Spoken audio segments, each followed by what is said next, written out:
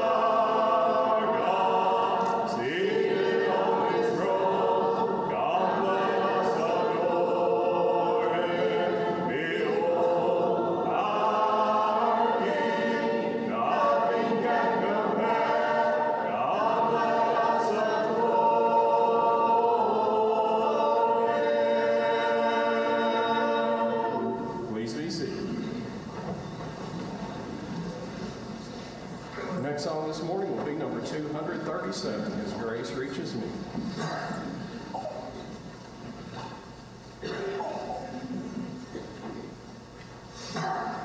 Deeper than the ocean that wider than the sea is the grace of the Savior for sinners like me. Sent from the Father and His grace was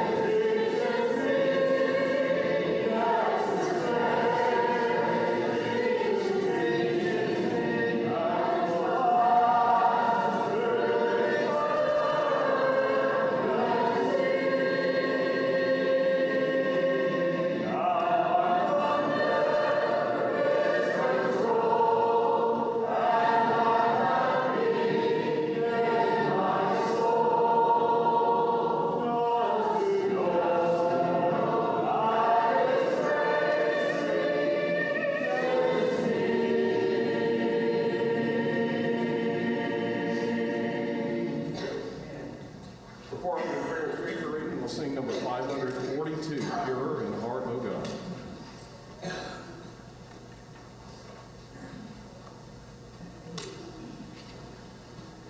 God.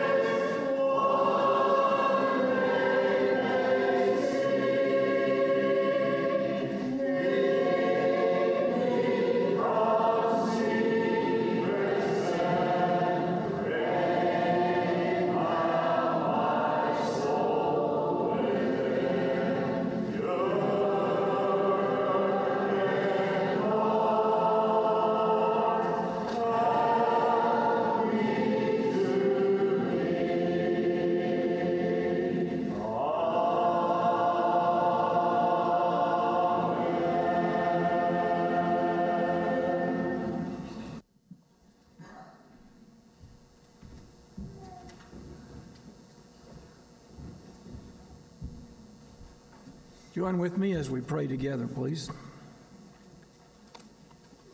Loving and holy Father in heaven, we come before you this morning, mindful of our shortcomings, mindful of our failures, with awe and deep appreciation for the constant consistency of your love, the provisions of your providential care, and for our Savior, Jesus Christ. Father, you know we lack consistency in our love and devotion for you, and because of that, we thank you for your long-suffering and patience in our lives. We pray, Father, that we will allow you to continue to mold and shape us in your image. Help us, Father, to honor and respect your word and to live it out in our lives. Help us to love one another. Father, we're mindful of the freedom we still have today to gather together and worship.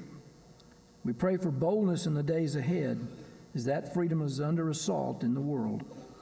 Father, we pray you'll bless and strengthen the church at Walter Hill. Thank you for loving us, and we offer this prayer in the Savior's name, Jesus Christ. Amen.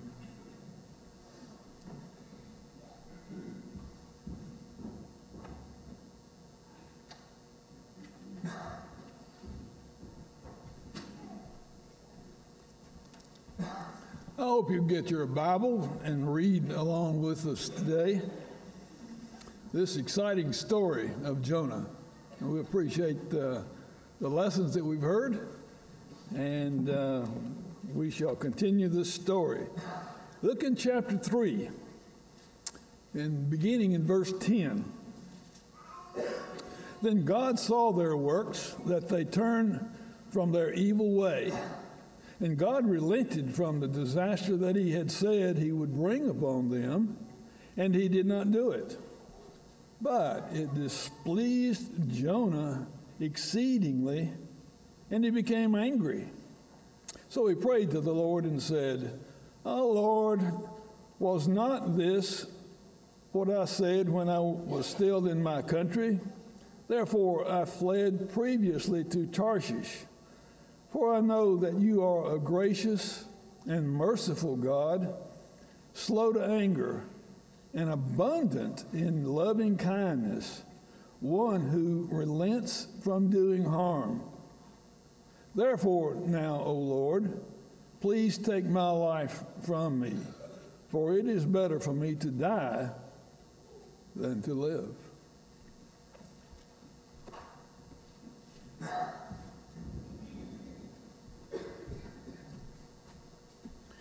Before our offering, we'll sing number 184, God is the Fountain Whence.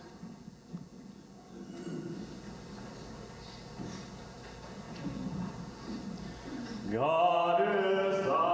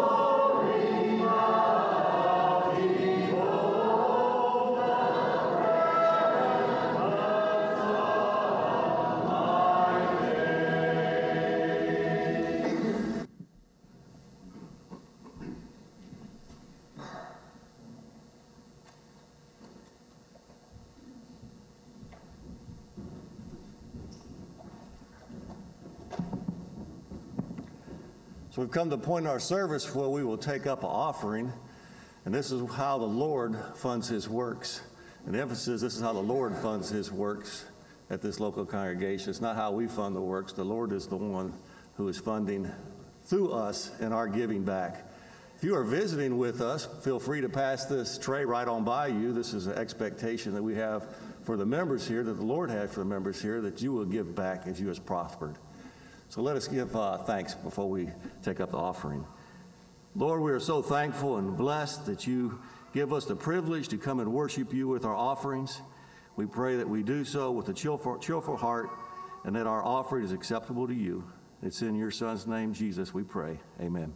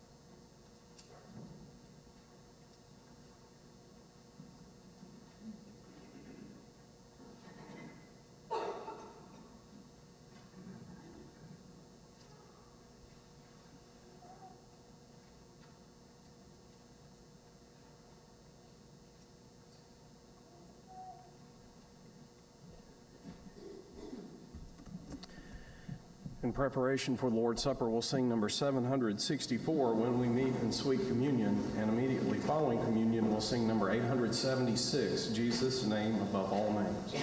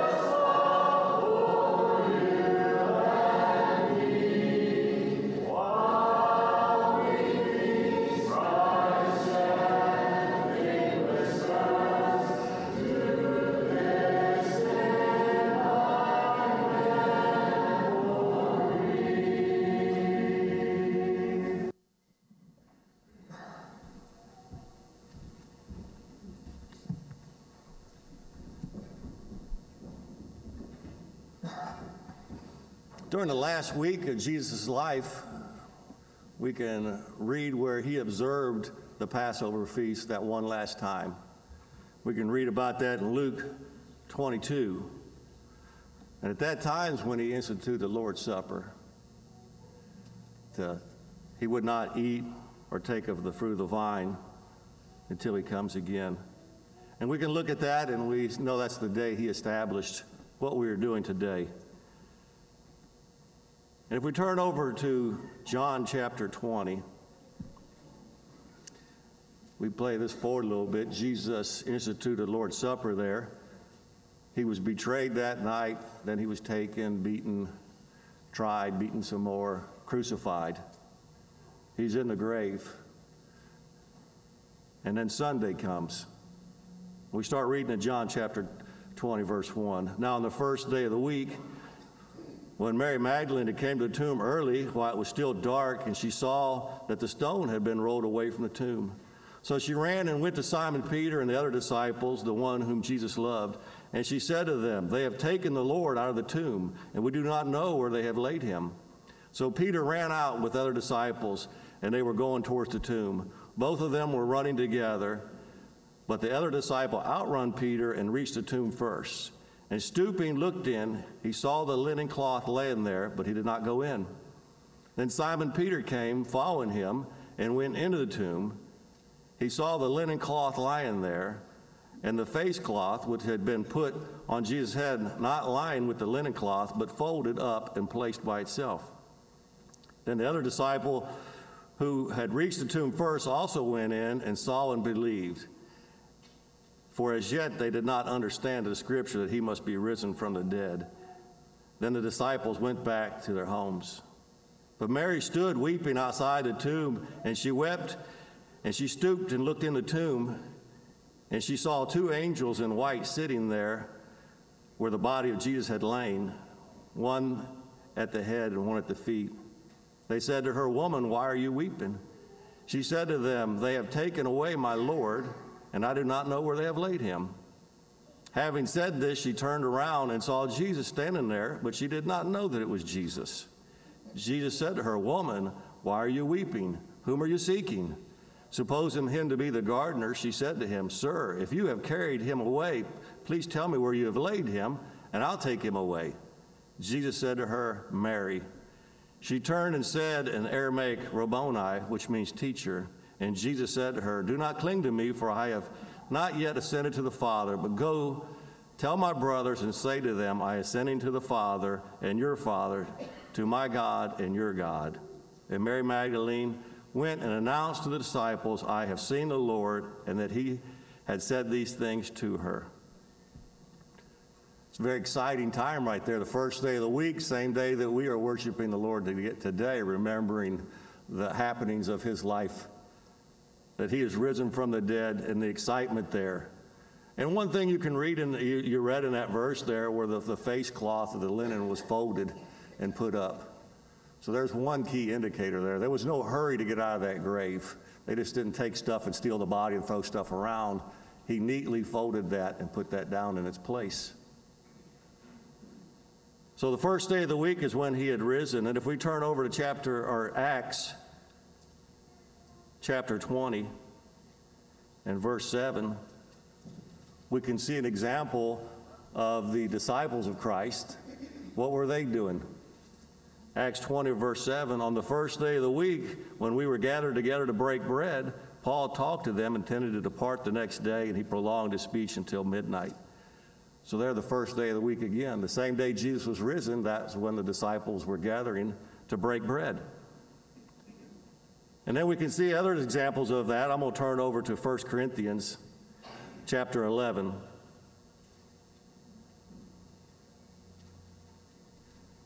If we go down to starting in verse 23, this is the Apostle Paul talking to the church there. "I received from the Lord also which I delivered to you, that the Lord on the night when he was betrayed took bread, and when he had given thanks, he broke it and said, 'This is my body, which is for you. Do this in remembrance of me.' In the same way, when he took the cup after supper, saying, 'This is the cup of the new covenant, which is my blood. Do this as often as you drink it in remembrance of me. For as oft as you eat this bread, drink this cup, you proclaim the Lord's death until he comes. And that's what we're doing today, remembering the great sacrifice our Lord gave to us. The first day of the week, he was risen from the dead, an example in the Bible that they assembled on the first day of the week. And so we assemble today on the first day of the week and do the same thing. Let us give thanks for what the God has done for us in the breaking of the bread. Lord, we lift you up as the Almighty, the creator of this universe, the author of our salvation.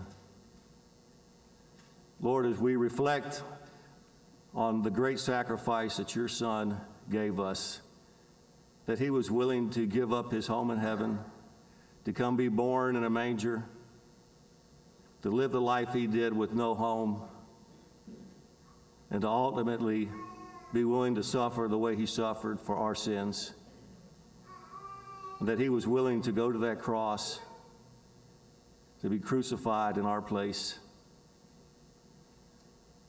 Lord, we can't thank you enough for that sacrifice, knowing he was the perfect lamb, and how we can reflect on the Bible and understand the meaning of that lamb through the Old Testament and the sacrifice that was needed for us. Lord, we pray that you would bless us as we partake of this bread in the remembrance of his body. And it's in his name we pray, Jesus. Amen.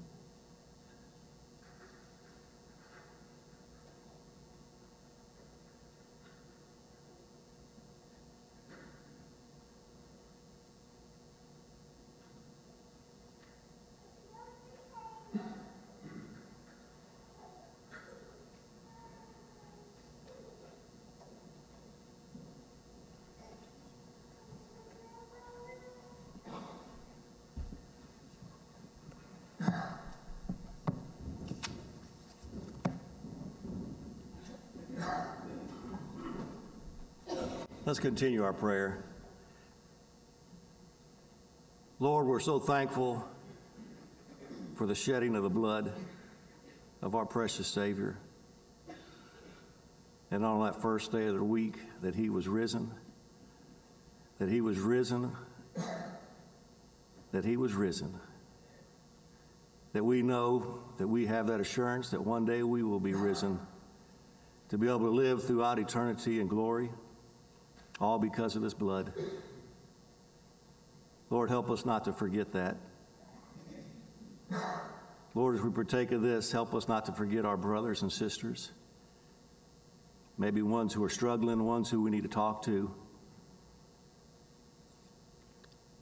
Help us to understand that this blood is so precious that we want to share it. And it's in your great Son's name we pray, Jesus. Amen.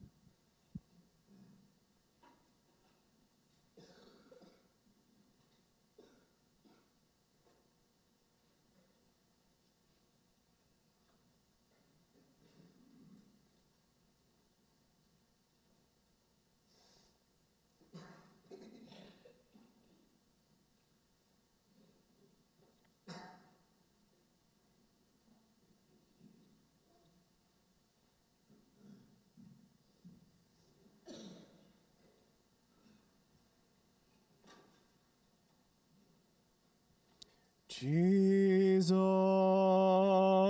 name above all names, beautiful Savior, glorious Lord,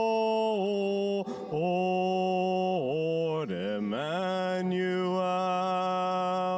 God is with us, blessed Redeemer, living Word.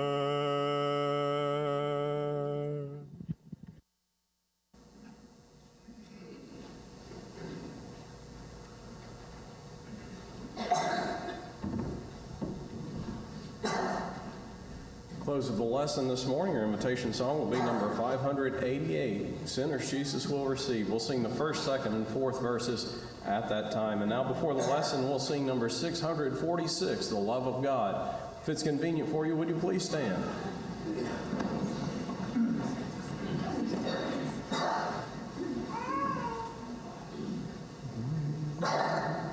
The love of God is greater far than time or pain, and never found it goes beyond the highest star and reaches to the lowest sound. Again, I gave the song to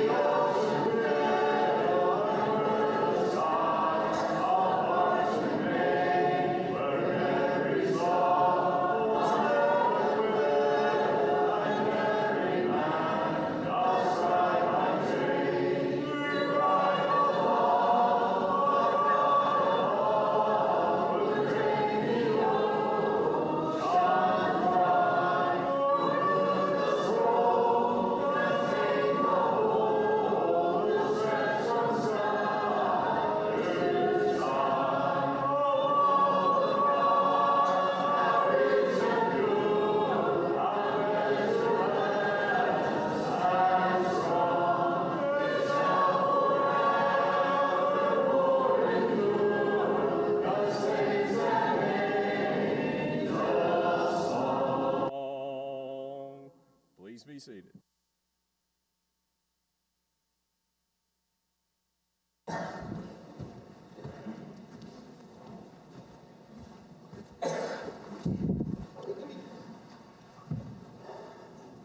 Tim was entranced by the book. He couldn't believe it. He went out on the back porch and 4 hours had passed. But it was a great book. And after every page as he turned, he couldn't put it down. He had to know, how's the story going to end? What's going to happen in this story? And as he neared the end of the book, he began to think about, this will be the ending. This is how the story is going to end. And he had this picture in his mind. And he nears the end, he turns the page, and all of a sudden, he noticed the page. It was blank. What happened? How could the story end?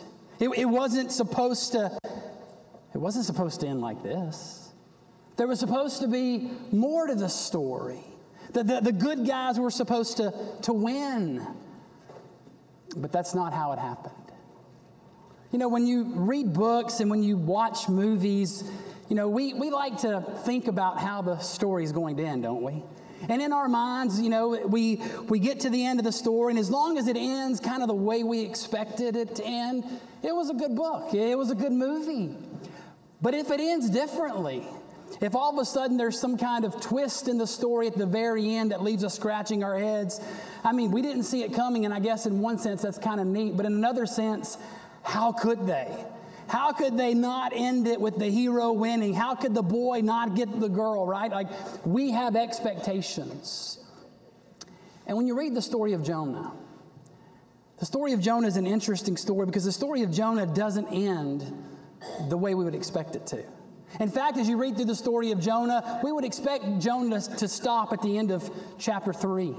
In verse number 10, where there God sees what they, the Ninevites, have done, how they've turned from their wicked ways, and God, well, he relents of the disaster that he said he would do to them, and he doesn't do it. See, if I were writing the story of Jonah, if you were writing the story of Jonah, this is how the story would end. It ends in such an amazing way. God calls his prophet, a little reluctant in the beginning, eventually goes. He preaches this message to this group of wicked people. There's this great response to the point that the whole city grieves over what they've done. They call for a fast even amongst the animals, and they repent of their evil ways. And God spares them. Well, that's a good ending. And that's the way the story, in our minds, well, that's the way it ought to end. But then you look a little closer in your Bible. And right as you get to the end of verse number 10 there, and you see where God relents of what he said he would do, you see this word, but. That word's not supposed to be there. The story of Jonah is supposed to be over. The story of Jonah was supposed to end with the wicked people repenting of their sins, of their wicked ways. But there it is, staring right back at us, indicating us that the story is, well, it's not over. We may want it to end. We may have thought, hey, that was a great place to end the story, God. But God says, no. There's more to the story.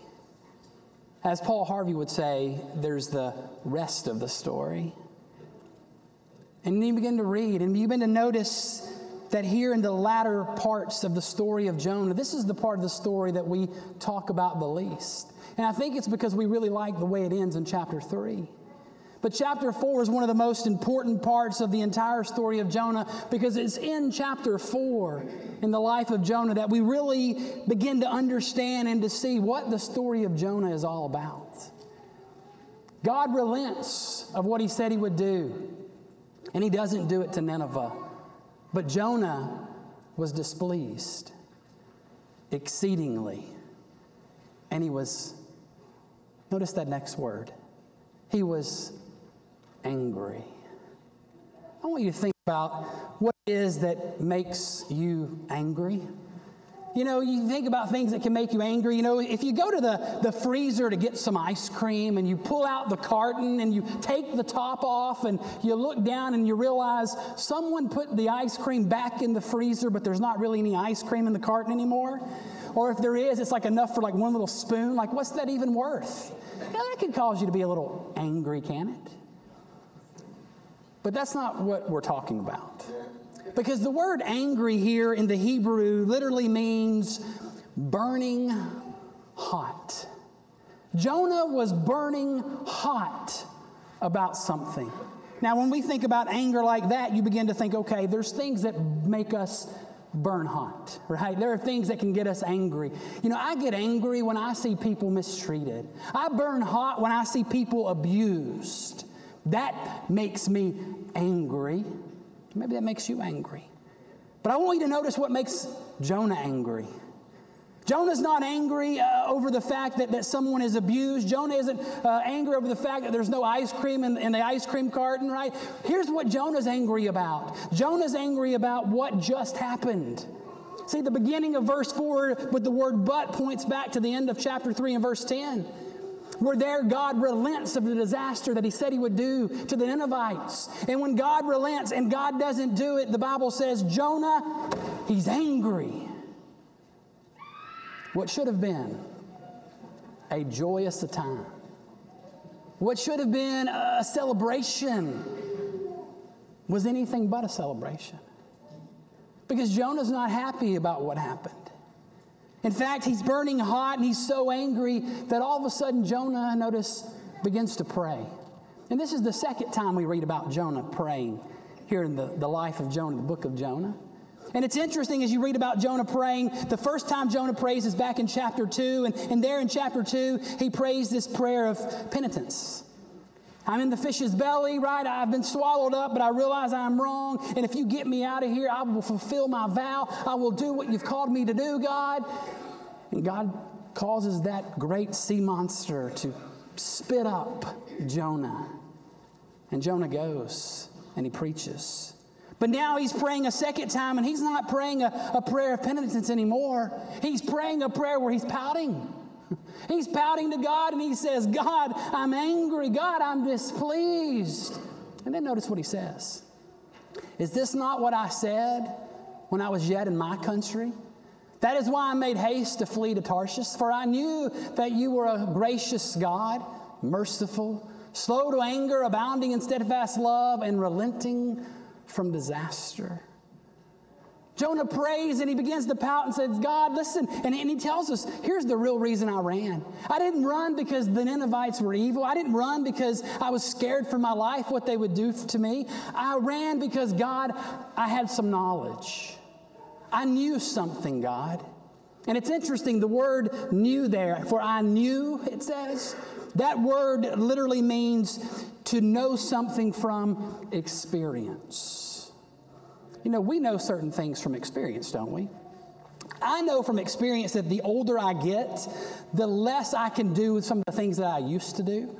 I know from experience that, you know, when I go to church camp every summer, I can't really play as hard as I once could 20 years ago. You know, I can't go down the slip and slide 25 times anymore. My body can't take that. And if I go down even once or twice, I have learned from experience I had better stretch or I'll pull a muscle. I know from experience. Jonah says, God, I know from experience, and notice what it is he knows, that you are a gracious God, that you give what isn't deserved, that you're a merciful God, that you don't give people the thing that they do deserve, that you abound in steadfast love, that you're slow to anger, and that you relent from disaster. It's interesting, as Jonah is praying this prayer and he's pouting to God, he's speaking back to God words that came from the very mouth of God. Back in Exodus chapter 34, when Moses is there and God is speaking to him after the incident of the golden calf, God gives a self-description of it himself. And he says, Moses, don't you know? I'm a gracious God. I'm merciful. I'm slow to anger. I am full of steadfast love, relenting of disaster. Jonah is telling God what God has already said about himself. God, I know this about you. I knew this is how you would be. And so notice Jonah's response. Therefore, this is Jonah's prayer. O Lord, please take my life, for it's better for me to die than to live. Here Jonah is, and Jonah says, I know about you, God. I know the kind of God you are, and you know what? Because of that, just take my life. What is it that's angering Jonah? What is it that's causing Jonah to burn with anger, to burn hot? It's the fact of God's grace. Jonah resented God's grace to the Ninevites. Those wicked people, they didn't deserve what God had to offer. God, I know that's how you are, but these people, no. They don't deserve your grace. They don't deserve your mercy. God, here's what they deserve. They deserve your wrath. They're wicked. I want you to think about your life for just a moment. Are there people in your life like that? People that when you think about them and you think about how they live, maybe you watch how they live, you think, man, they're wicked people. They're evil people, mean people, bad people. You know, maybe it's that coworker who really makes life miserable for you. It's that bully who's always picking on you, right? It's that different political party. Boy, those people are wicked. It's our enemies. It's those other nations that want to do our good nation harm. I mean, you think about it. We would never come out and say, boy, God shouldn't be gracious to those people. I mean, how dare I ever say something like that? I may not utter those words, but I sometimes, maybe you can relate to this, may think something along the lines of something like this. Someday, those people, they're going to get what they deserve. You ever thought that? You ever thought that about somebody? We think that, you know what we're saying? I resent God's grace. Those people, they're too wicked. They don't deserve God's grace. So someday, they're going to get what's coming to them. Oh, I can't wait for that day. And here Jonah is, and Jonah has gone, and he's preached this message, and in his mind, unfortunately, they've responded. They've repented. They've turned from their wickedness. And Jonah is angry because those people don't deserve that. And then God asked Jonah this question. The Lord says to Jonah, do you do well to be angry? You know, that's a question that God asked Jonah that we ought to ask ourselves. When it comes to those people, you know, those people that are so wicked and so evil, the people that, you know, we just don't have a lot of love for, do we do well to be angry about those people? You know, I think with our own lives, for a lot of us, we want God to show us grace and mercy. I'm glad that when it comes to my life, I'm glad that I serve a gracious and merciful God. Aren't you? Aren't you? Yeah, we are. I just don't want God's grace and mercy to go to those people who don't deserve it. Oh, I deserve it. I'm a good person compared to them. But they don't deserve it. What if God, think about this, what if God treated me the way I would like for God to treat those people? What if God's response to me was what I wish God's response was to those people that I have no love for? Things wouldn't be so well for me. So here Jonah is, and we get this glimpse of Jonah's heart, that Jonah is a man who he resents God's grace, and he's angry, and the people have repented, and instead of staying and preaching to the people and really teaching, they've repented of their evil ways, but really teaching them about Jehovah, about Yahweh. I want you to notice Jonah's response. He's so angry that verse 5 tells us Jonah went out of the city. And he sat down east of the city, and he made a booth for himself there. That's a shelter. And he sat under it in the shade, notice, till he should see what would become of the city. Jonah doesn't stick around. He doesn't explain God. He doesn't teach God. He just preaches this message. They repent. He kind of storms off as a pouting child might when they don't get their way. And he sits down, and notice, he sits down where he can see the city, where he can face the city, and where he can watch. And notice it says, till he can see what would become of the city. Here's a question. What's Jonah looking for? What is it that Jonah's watching for? Well, the Ninevites have already repented. They've already turned from their wickedness. God has already relented of his disaster that he said he would do to them. So what is it that Jonah's waiting on? Perhaps Jonah's waiting on God to change his mind. Perhaps Jonah's waiting on these people to decide, you know what, we don't want to do this, and turn back to their wicked ways. Perhaps what it is that Jonah is waiting on is he's waiting on this heavenly divine fireworks show that's going to start over the city of Nineveh. And he sits there and he watches. Why would Jonah do that? Well, Jonah resents God's grace to these people. They don't deserve God's grace. But here's what's interesting about Jonah. Not only does he resent God's grace, Jonah, he sees sin differently. And here's what I mean by that. When you think about Jonah, how quickly Jonah has forgotten his own actions. God calls his prophet Jonah to go preach a message that he would give him. And instead of going, he tries to flee 2,500 miles west in the opposite direction. Right? And God causes this great storm, and you know, they throw him overboard. And remember what he told the sailors? Like, if you throw me overboard, the sea will be calm. But you know what Jonah's thinking when they throw me overboard? Hey, I'm going to die. I'm still not going to do what God asked me to do. And God has to appoint this fish, this great sea monster that you know, swallows Jonah and keeps him alive until he spits up and he goes to do what it is that God called him to do. I want you to think about something. How's Jonah's sin any better than that of the Ninevites? Or how is the sin of the Ninevites any worse than that of Jonah's? Think about this. The Ninevites, they didn't know the Lord God, but Jonah did. The Ninevites, they didn't serve the Lord God, but Jonah did. The Ninevites, they didn't receive a divine revelation from God, but Jonah did. The Ninevites, they weren't a prophet of God, but Jonah was. How quickly Jonah has forgotten his own actions. See, he's looking at the Ninevites thinking they don't deserve God's grace because you know what? They're wicked and they're evil, they're bad people, and yet Jonah has demonstrated in his own life his own sins, his own problems, his own issues.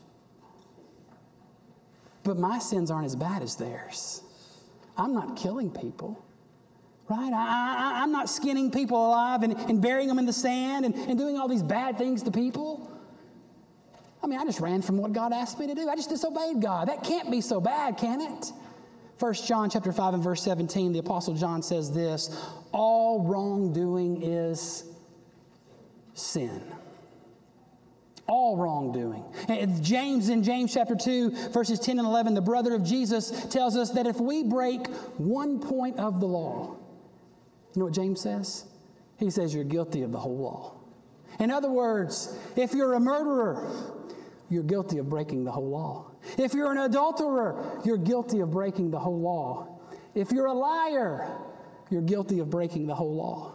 If you're disobedient to the commands of God, you're guilty of breaking the whole law. See, for Jonah, he looked at the people of Nineveh and he thought, they don't deserve God's grace. He resented God's grace to these people because they're very wicked. But Jonah quickly forgot. Oh, he quickly forgot about his own sin. He wanted God to be gracious and merciful to him, just not to those people. And sometimes in our lives, we're guilty of that too. I want God to be gracious. I want God to be merciful to me, just not to you. Oh, yeah, I sin. But in my mind, and if you're honest in your mind, our sins are never as bad as the sins of other people. At least that's how we view it. And so Jonah is prayed, God, just let me die. I would rather die than see the people of Nineveh be granted repentance, for you to relent your disaster upon them. They don't deserve it, God. And notice verse 6.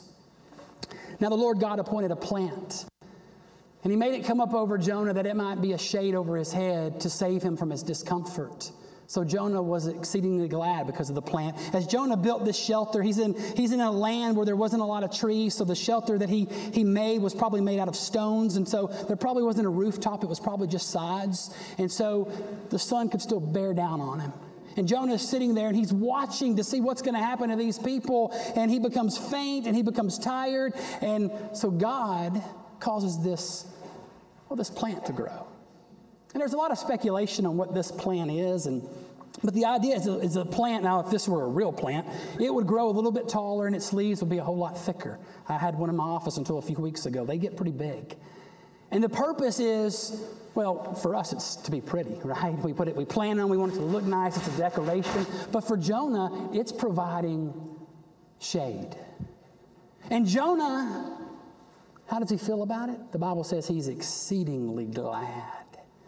Once again, God is demonstrating grace to Jonah that he does not deserve. And God is comforting Jonah. But then you continue reading. But when dawn came the next day, God appointed a worm that attacked the plant so that it withered. And when the sun rose, God appointed a scorching east wind, and the sun beat down on his head, so that Jonah was faint.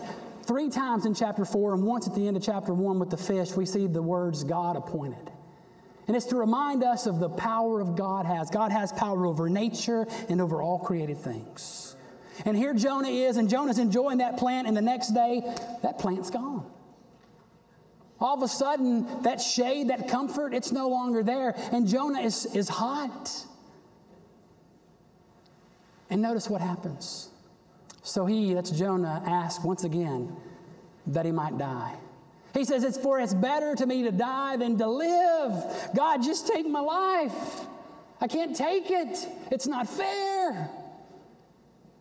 And he's angry. In fact, he says, I'm angry enough to die. The Hebrew literally means, when it talks about Jonah being angry, that it was evil to Jonah. That it was a great calamity. That's how Jonah feels about the whole situation. He's angry. And notice what he's angry about. He's angry about this plant. This plant that God appointed that came to him and provided him this comfort. And so God asked Jonah this question. It's the same question, just with a different twist this time. He says, Jonah, do you do well to be angry? But notice how he ends it this time. Do you do well to be angry for this plant? What? Do you? And Jonah's response is, yes, I do well to be angry. Angry enough to die.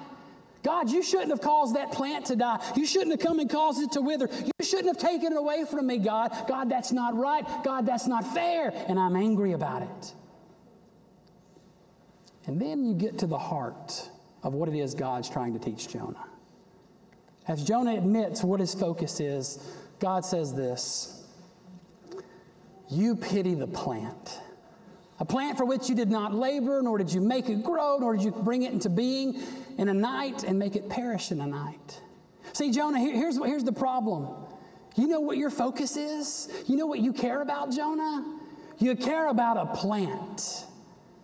You care about something that is here one day and gone the next. That's where your focus is. That's the problem, Jonah. You only care about the temporal. Think about this. Jonah is more angry over the destruction of a plant than Jonah is the destruction of a people. He's more concerned about a little tree than he is people who are made in the very image of God. Jonah, you pity a plant. Your focus is on that which is temporal. It's about you, Jonah. It's just about your comfort, Jonah. And then you get to verse 10 or verse 11. And God says, should I not pity Nineveh, that great city where there are more than 120,000 persons who do not know their right hand from their left, and also much cattle? See the question that God poses to Jonah? Jonah, you're focused on something that is so temporary. But I pity something that's eternal. I pity people and their souls. I pity this great nation of people. Yeah, they're wicked. But he talks about these 120,000 people who do not know their right hand from their left hand. And there's a lot of speculation, is that talking about children, 120,000 children plus parents and adults? Or is it just talking about the idea that people can't decipher between what's right and wrong? Listen, it doesn't matter. The point's the same. God cares about the people. God cares about the souls of the Ninevites. So here's the message that God is trying to get across throughout the story of Jonah. It's this: God's priorities are different. God's priorities are different than man's priorities. You see, you want to know what God prioritizes? 1 Timothy chapter 2, as Paul is writing there to the young Timothy, and he begins that section telling him to pray for all people in high positions, kings, peoples in authority. He says, you do that so you can live a peaceful and a quiet life. And then in verse 3, he tells him this. Here's what he says. He says, because this is pleasing in the sight of God, our Savior, who, verse 4, he says, desires all people to be saved and come to the knowledge of truth. You want to know where God's priorities are? God's priorities are that man becomes saved. God's priorities are souls. God's priority is people. The question that we have to ask ourselves is that our priority? Do my priorities reflect that I care about the salvation of other people? And church, if we're honest, the answer is no. It's no. You say, well, that's kind of harsh too. Well, maybe it is. But I'm as guilty as you are. I'm not just pointing the finger at you. Trust me, I'm pointing it back at me. I'm guilty. Because there are times I care more about plants than I do people. I care more about things that are temporary than I do things that are eternal. Think about the Apostle Paul. As he's writing to the church at Rome, in Romans chapter 9, Paul begins that passage and he talks about how he has this deep anguish in his heart, this unquenching or unceasing, he says, sorrow. And here's the sorrow. It's over the fact that people are lost. It's that his own kinmen are lost. They haven't come to know Jesus. And he says, if only I could be cut off from Christ for their sake. In other words, if only I could take their place. How important was the lost people for the Apostle Paul? He says, well, if I could switch places with them. But I can't. Think about Jesus as the last week of Jesus' life as Jesus rode into Jerusalem in Luke chapter 19. And he looks about that city. And the Bible tells us Jesus weeps. We always think about John 11, Jesus weeping, but he wept in Luke 19 over the destruction that was to come to the city and to the people. You want to know what makes God weep? It's when the souls of people are lost. That's what makes God weep. You want to know what God's priority is? God's priority is not my happiness. God's priority is my holiness and wanting me to live out that holiness before others so that they can be holy too. That's what God wants. See, the question that we have to think about this morning is this: do we care more about plants than we do people? It's interesting. You think about stories ending. The book of Jonah, had it ended at verse 10 of chapter 3, that would have been a great ending. But there's more to the story, and we get to see the heart of Jonah, and we see how Jonah resents God's grace. We see how Jonah sees sin differently. Ultimately, we see how Jonah's really just consumed with the temporary, his own comforts, and he misses out on what's most important, the salvation of souls. But here's what's interesting about the book of Jonah. As the book of Jonah ends, you notice how it ends there in verse 11? It ends with a question. It's one of only 2 books that end with a question. It ends with a question. Should I not pity Nineveh, this great city where there are more than 120,000 people who do not know their right hand from their left hand and many cattle? And that's the way the story ends. And we're left to wonder, what happened to Jonah? What was Jonah's response? How did Jonah answer? What did Jonah do?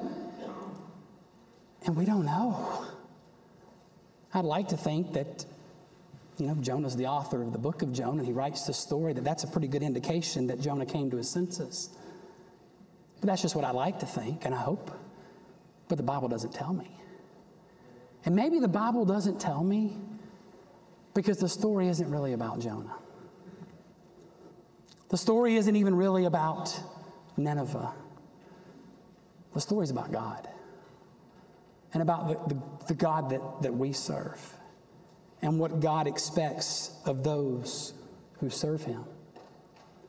You see, God caused a great fish to swallow up Jonah and to save Jonah so that Jonah could go and preach the good news to a people who needed to hear it. God sent Jesus Christ to this world to save you and me from our sins. And then God expects us to go and to tell others about that great love He has for them, about the salvation of their souls. That's God's priority. And that ought to be my priority as a follower of His. So this morning, as we close this lesson, I ask you, do you care more about things that are temporal? Things that are here one day and gone the next? Is that where your focus is? Do you care more for plants than you do for the people around you? People that you know that if today Jesus were to come back, they would be lost. That if today their life were to end and they were to stand before the Lord in judgment, they would hear, "Depart from me. I don't know you." And then I stand before God. And there's that individual. They don't know Him. God looks at me and God says, "Justin, you spent your life caring about plants. You spent your life caring about the temporary. But you didn't care about the eternal. You weren't concerned about the people." And that person in horror crying out, "Justin, you never mentioned Him to me." What a haunting day that will be. See, you and I, unlike Jonah, we don't know what happened with Jonah, but we can know what happens with our story. We can answer God's question, "Yes, God, it's not about the plants. It's about the people. I'm going to prioritize my life so that I desire what you desire. I want what you want, God." That should be our heart's desire this morning. If you're here this morning and you're not a Christian, you've never obeyed the gospel of Christ, you've never given your life to Him in the watery grave of baptism, the water's ready. We want to assist you this morning. It's the greatest decision that you will ever make. Jesus said, "He who believes and is baptized will be saved." Have you done that today? Are you saved? And if not, what are you waiting for? You're not promised tomorrow. You don't know what's going to happen when you leave here today. If you need to be immersed into Christ today for the forgiveness of your sins, please do it. Do it today. But many of you here, you have been. We have been. But as we reflect on our life, maybe we realize, you know what? I haven't been living my life for Christ. I haven't been living as I need to live. I place a lot of focus on plants and very little on people. And there are people right now in my life who I know, who if nothing changes, who if I fail to say anything to them about the good news of Jesus Christ, they're going to be eternally lost. And what kind of an account will I have to give for that? So maybe you need prayers this morning. We're going to have a shepherd down front. We want to pray with you. We want to pray for you. We want to pray for the people in your life who need prayers, who you want to study with, who you want to talk to, who you want to bring to Christ. That's what we want to do for you.